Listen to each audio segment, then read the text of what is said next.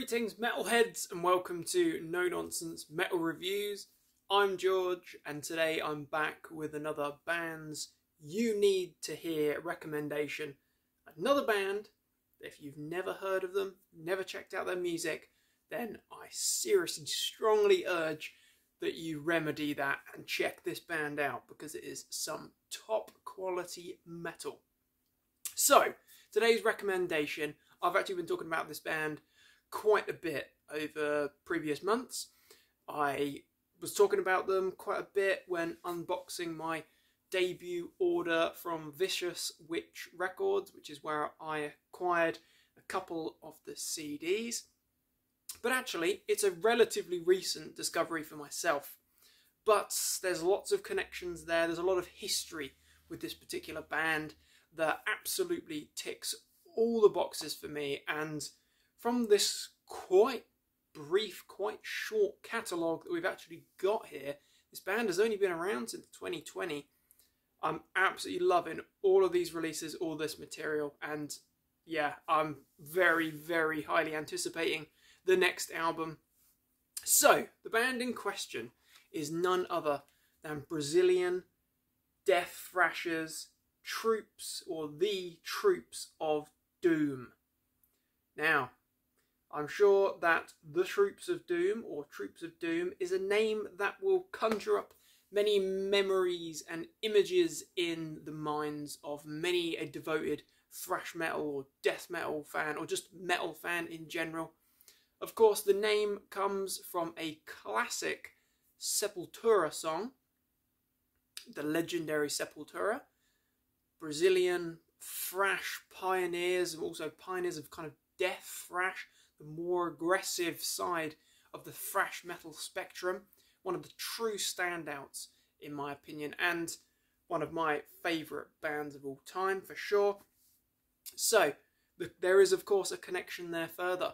So the name, of course, but also a common member. So, ex-Sepultura guitarist Jairo Guedes, or Guedes, is heading this particular band, along with a very stable lineup, in fact.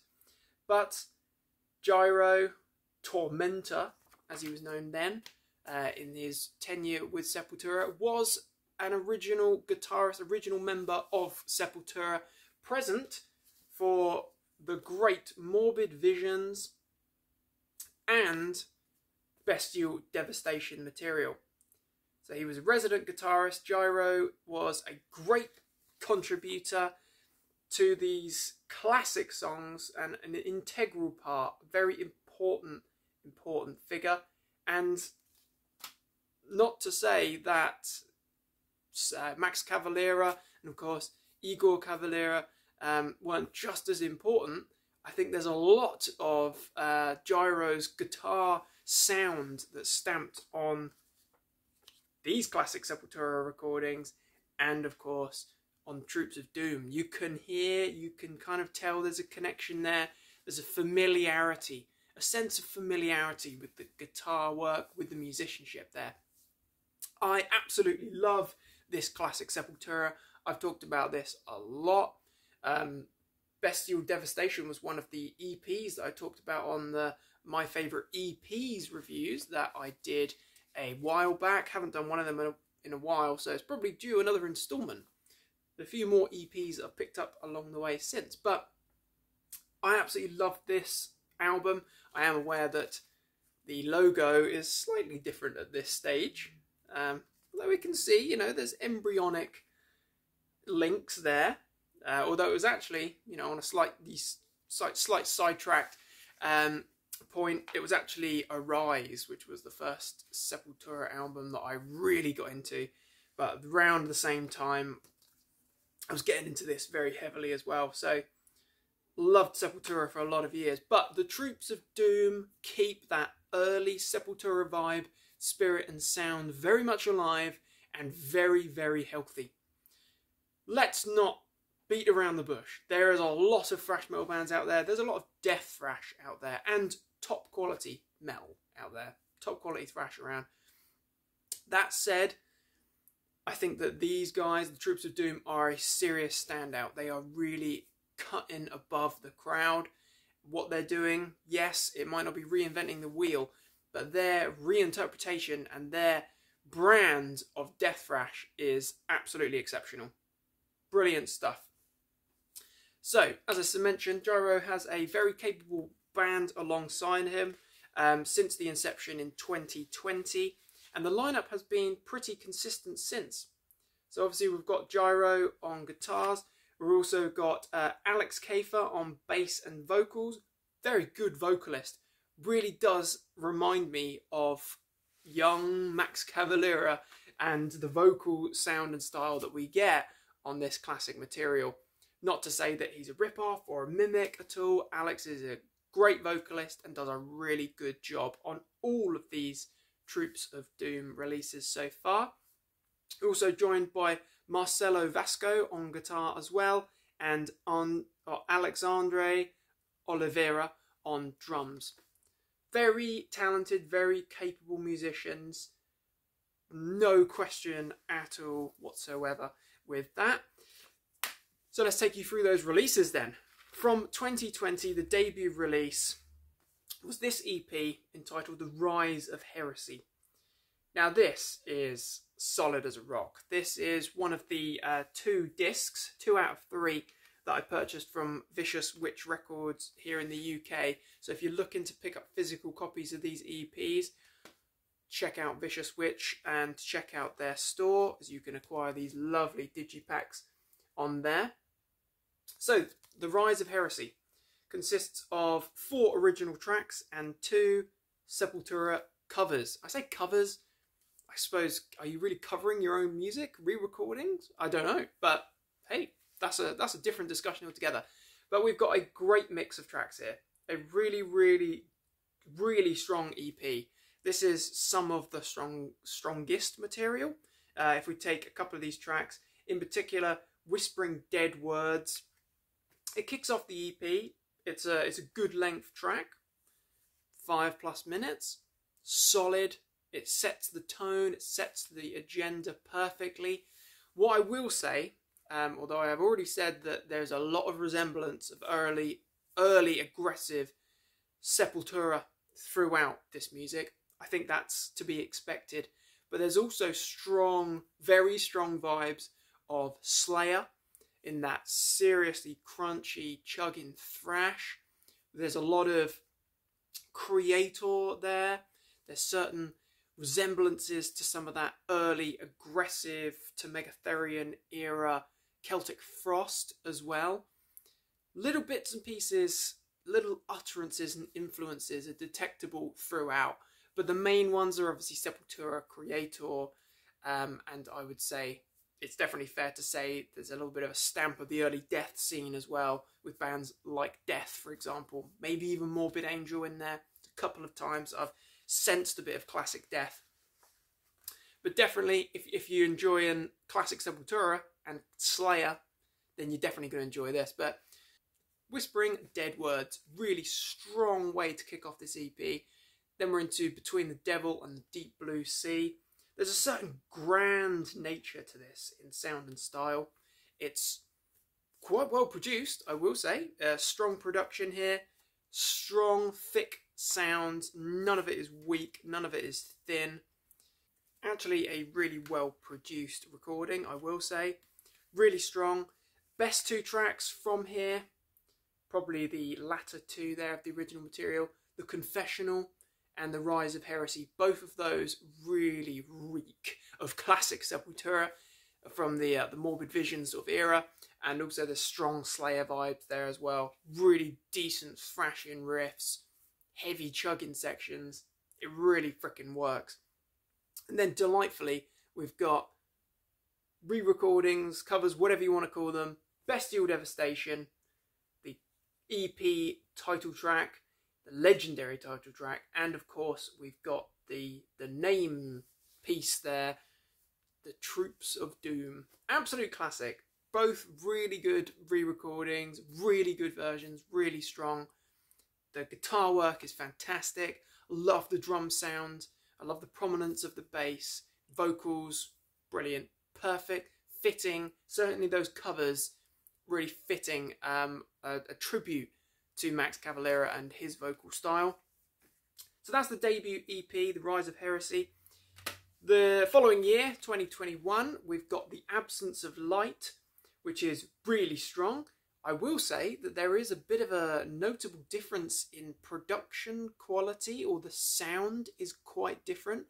And I will admit that I actually thought this, The Absence of Light, was older than The Rise of Heresy, purely because it has a really old school sound to it.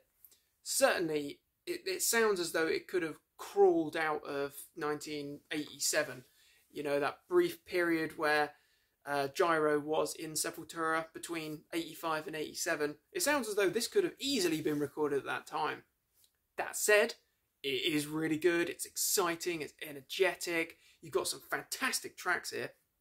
There is an intro piece before 2 original tracks, part 1 and 2, or Act 1 and 2. We've got The Devil's Tale and then The Monarch, which features Jeff from Possessed, which is a really cool little nod there.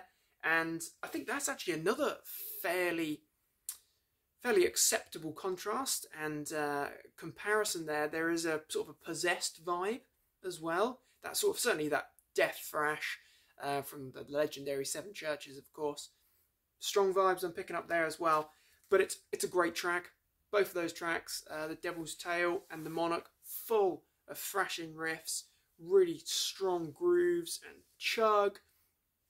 Aggressive stuff, but seriously headbang worthy material. Then we get a brilliant cover of Antichrist. A fantastic and really refreshing version there. Keeping that old school spirit alive, but delivering it fast and frickin' furious. Then we've got 2 demos. Actually, we've got demo versions of The Devil's Tale and The Monarch as well, just thrown in for good measure. Does not disappoint one little bit.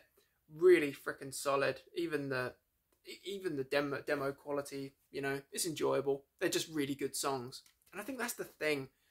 It's not just trying to rip off classic Sepultura. No way at all. By no means. It's actually really well written material. Songwriting's great, the structuring's great, and it's oddly kind of refreshing and revitalizing. This, as I say, this is some of the best death thrash that I've heard in a long time, and I have been keeping up with the scene, trying to check out new bands, but aside from maybe Legion of the Damned, they're definitely one of the best I've heard for a little while. So then we're on to this absolute monster of an album. This is the debut album from 2022. This is Antichrist Reborn, and I love this album. I absolutely freaking love it. It's start to finish brilliant.